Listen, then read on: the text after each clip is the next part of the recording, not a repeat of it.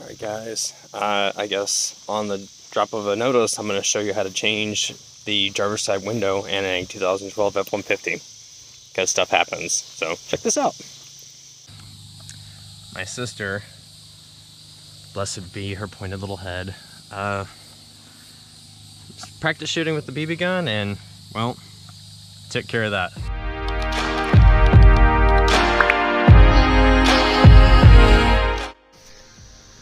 I know it's probably a broken record for you guys, but you'd say wear safety goggles and anything to protect your eyes and hands. Like, you don't want to do this barehanded, but what I'm looking at is right up in here, all this broken glass. It's coming out in big sections, but it's definitely leaving a trail behind. So like this section, see what it's doing, it's leaving that behind. It goes up way further up there than you realize, so I've got this pick, that is helping quite a bit. Focus, see that? So just take your time. Definitely don't be directly under it when looking up. I'm back, 2 or 3 feet looking up like this. But also don't let it trail down your arm because it could, glass bounce all the way down your arm right back in your face. So be very careful. The one upside to this is that it's getting a deep clean in this track here. Found sunflower seeds, rocks, I think a piece of mail. But yeah, so that's clean all the ways around. It's just we have this crap to take care of, so. The inside of the door is filled with glass. Listen for it. Oh, that's just, yeah, when you take that panel off, that's gonna be fun. Next day here, we now have our window completely cleared out, except for, listen for it. Yep, that's glass. It's still dropping little bits every time I close the door. So I'm leaving all over the property, which is nice. But we got a replacement here from the auto salvage. So this came from 2012. They did have a tint film on it. I've wanted to tint the front glass for a while because of the factory stuff. I mean, it's pretty dark. So if this one works out pretty well, then I'll probably take the passenger side off and try to match it to that one. Yeah, just because during the day I don't like how well you can see inside there. It's kind of weird. But I'm gonna walk you guys through getting the panel off and then cleaning up the glass, and I'll show you how to reinstall fresh glass. Okay, just quickly gonna point out to you guys, there's a bolt here, right behind here, and then underneath there's one on the right hand side and the left. After these, you're gonna need a pick for sure. Just gonna get down in there. Yeah, I know it's grimy, so don't judge me. She's a working truck.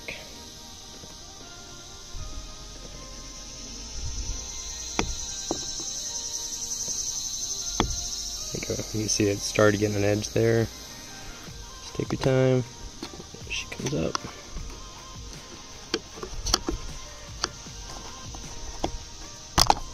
Boom. Reveals the bolt. Set that in the seat.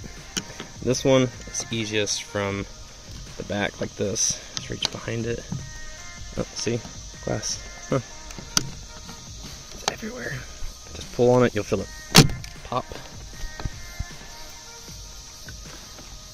Get back behind it, just like that, and pull. There, comes free, and then you can kind of go towards the top side here, just like that. There she goes. Set that in the seat as well. There's your other bolt. So 4 total. 1, 2, 3, and 4. You're going to need your switches out of the door panel just because you could dangle it, have the wiring harness hooked up and everything, but it's kind of in the way. So to get this out was a pain in the butt. There are these lock tabs right there. That's one, but they're also on the back side. It is extremely difficult to get to. So looking at it from upside down, set that down real quick. I'm overhanging the door panel, I'm upside down. See.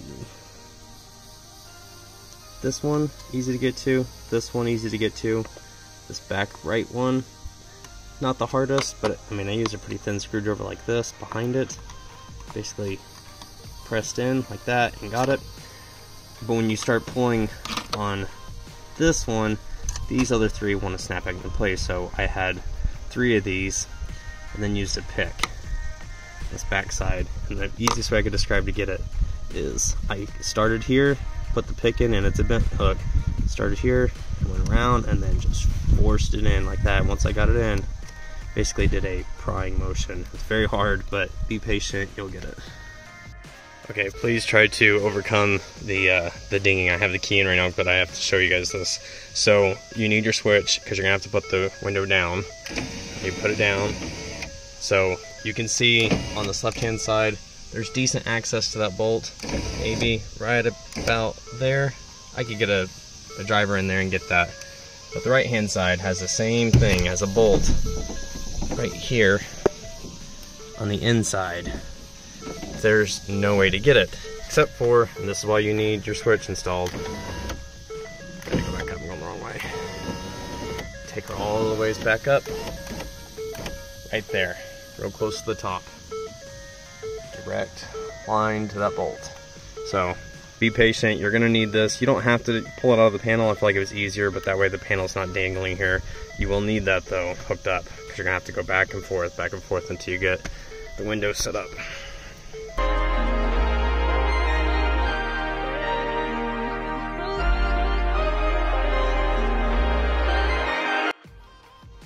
Guys, just a quick little update here.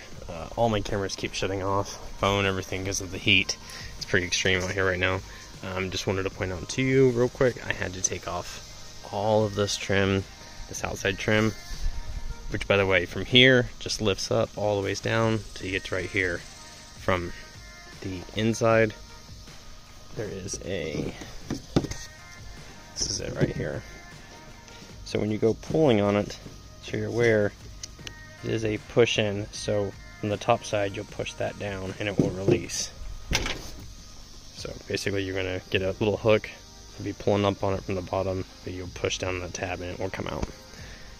I had to take the mirror off just because it had an overhang like this. And finally, getting the glass in is squeezed down right between here. So it was stuck just like this all the ways down until the top part made it far enough down and it finally released. But it is in there now. It's resting on the perches, each one. So I'm going to, before I bolt it back up, put back on all the seals and everything, because we got to test it going up and down, but also make sure that it's centered, that it fits, everything's functioning, and then, because it's just resting on those perches, and that's only going to keep them, coming out of them.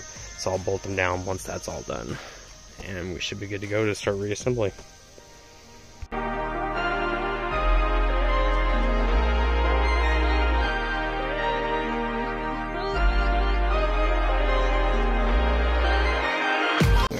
So all of our trim pieces are back in. Got the window part way down. It's still loose at each side, so it's just resting on there. But here's a test. So it kind of comes up a little bit on that side, but just showing you that it's seated in the track both ways. So it doesn't really move, but it'll come up.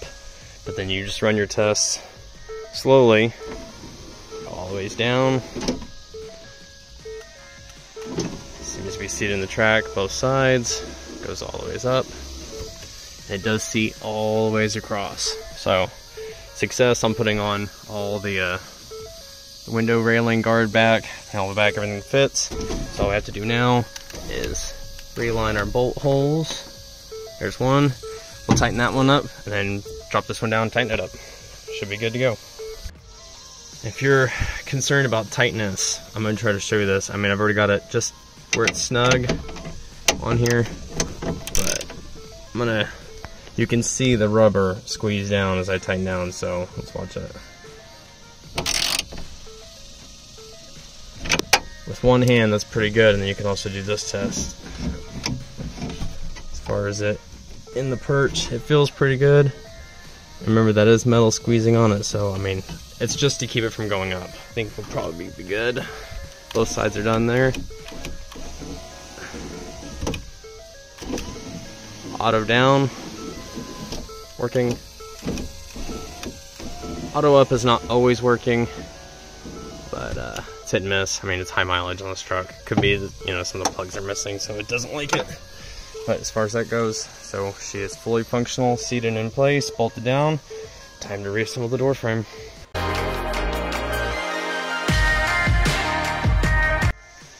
Alright guys, door panel fully assembled, all bolts in, plastic pits, here, there. It's one thing I was having to fiddle with that for a second because it was in a lock position, it was below lock, so I didn't like it. It's still a little bit lower, but it was sitting high up here. What it was is the cable that goes down to the door handle was sitting on top of this perch between the door panel and stuff, so it was keeping it lifted. So that's why I took it off, pulled the cable up, was able to set this down on the perch. Cable's just resting free float here. But it's working a lot better now. So, full window replace.